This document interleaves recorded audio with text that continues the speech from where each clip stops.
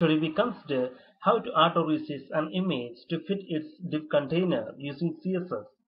In some cases, the image can be larger such that it will not fit inside its div container.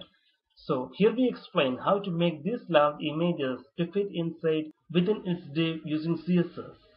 Let's start with one example here. As you can see in this solution within this form, I got a div with class CLS and inside that div I got an image with class CLSImage. So let's save it and run this application. Yes, we got the output. If you have noticed that the image size is larger and it is not fit inside the div container. On the style section we have already placed the style for the div with a particular height and width. Now for making image fit inside this div, we can apply following style for the image. That means here the class for the image is CLSImg.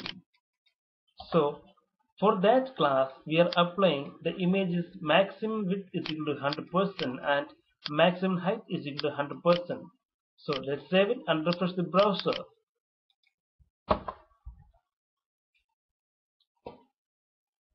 Yeah, if you noticed, the images fit inside within the div. If you inspect using Firefox, you can see the images fit inside this div. And the div size is height is equal to 400 pixel and width is equal to 400 pixel. So we are able to make this large image fit inside this small div. All you need to do is apply maximum width is equal to 100% and maximum height is equal to 100% for your image. Thank you guys for watching this video. Please visit technomark.in for more information.